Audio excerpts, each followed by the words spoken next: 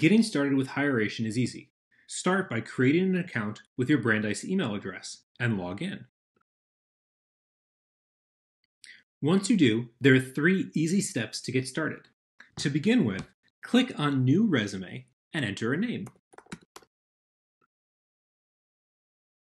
Select a design. Don't worry, you can change your mind later if you'd like a different design. I recommend starting with the Brandeis Black or the Jet Black resume templates. Next, select a job profile that most closely matches the type of role you're looking for. While you can fully edit your resume, the profile offers you a place to start and can act as inspiration. That's it. Now you can start editing your resume.